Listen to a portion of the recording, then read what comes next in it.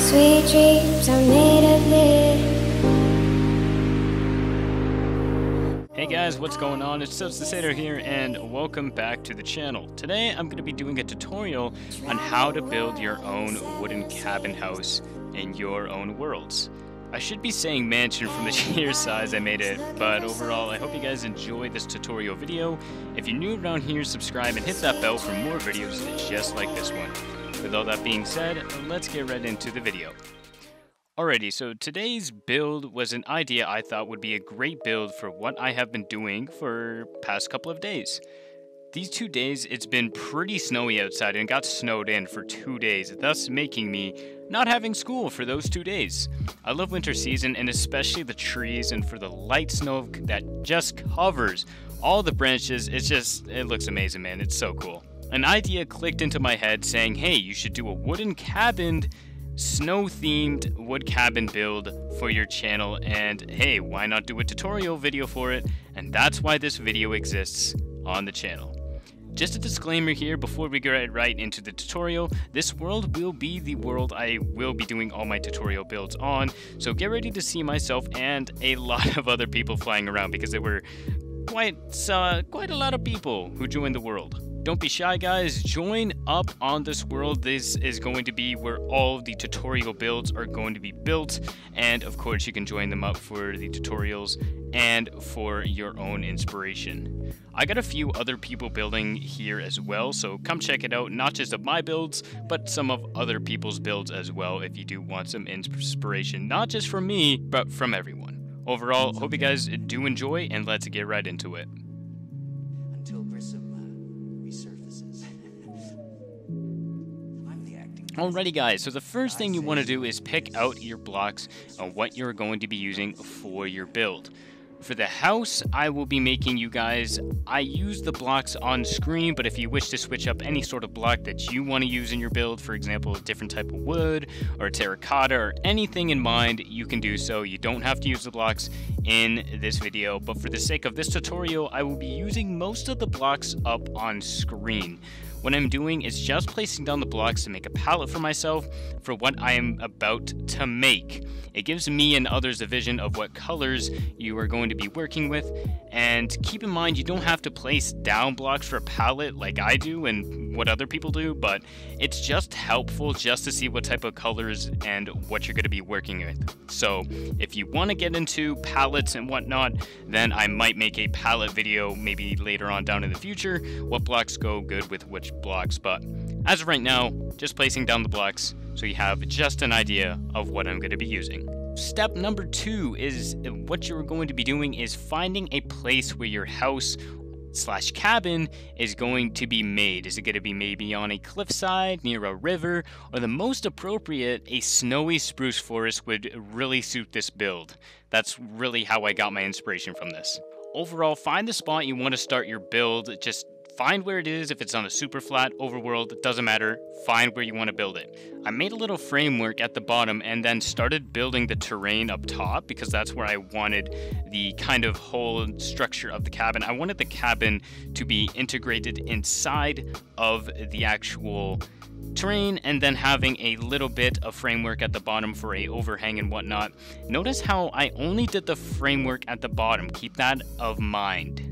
If you're not building your cabin on top of a stone pedestal or any sort of terrain like I did, the process of building a cabin or a house is pretty much the same, pretty straightforward as if you were not going to do it with. So just keep following the tutorial and it's pretty much the same step, guys. Next, I started to frame more of the cabin on top of the terrain. This is where the main structure of my cabin will be built. So of course, like I said, if you don't want to build terrain, then you can just follow the tutorial, keep going forward, and you get the idea.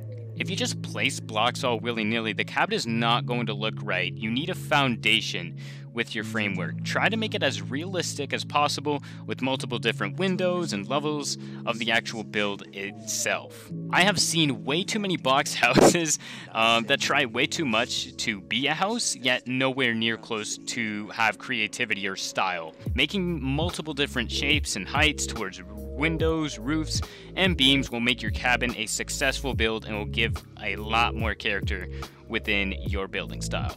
Once you got your framework to your liking, it's time to fill in the house, which is going to be step number 4 with your main blocks. My main block for filling in the walls was spruce, wood, logs. So of course you can use any sort of wood that you desire, but I use spruce wood. Anyhow, in my build, I used dark oak wood for the pillars and beams, while I used spruce planks for the walls of my build.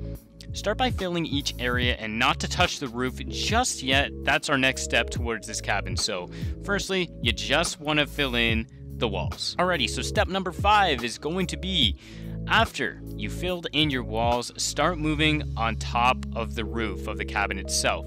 For my cabin, I wanted a balcony lounge, so I started with that roof first, making my way to the other higher points of the cabin.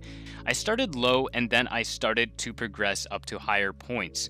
For my roof, I used brown terracotta, but if you're not comfortable with building roofs with terracotta or any sort of block, then I suggest using dark oak wood stairs and planks for the roof. Either or, they both do what you would like for your build. It's still going to be the same, but for me and my roofs, I like to do them with terracotta and other blocks. For maximum space within your cabin, try to make it as much space as possible when you're connecting your roofs with others. For example, if you have a bunch of all connecting of the same roof, but there's just a bunch of other cluttered blocks, you don't want that. You want as much space as you possibly want within your roof. If you're going to be making like an attic or maybe some bedrooms within your roof, then I suggest really making a lot of room as much as you can. For my cabin, I made symmetry with both sides. I really made myself a fairly simple job when putting each roof over and under each other, and it just made a really easy job. When connecting your roof as well, go with the other windows and beams. If you stray away from your frame, it will look not really proper towards the whole build, and it will look off. It'll make it look just uncentered. It'll make it look weird. So try to make your roofs, when connecting them, try to make them as aligned as possible. Alrighty, with step number 6, with the whole house basically built, it's now time to add detail within your builds. I know I love to. Adding detail to your cabin and any build can really make a difference, and it really shows. When you are detailing, try to stay on one side and start to move to other walls and places. You don't want to be messing up your detailing. I started out on the front and made my way around the house kind of a clockwise way, just to give myself a bearing of which side I have done and which side I haven't done. Just keep track of which sides you're doing or which sides you're not. You don't have to go in a kind of clockwise way, but that's kind of what I do, and it works well for me.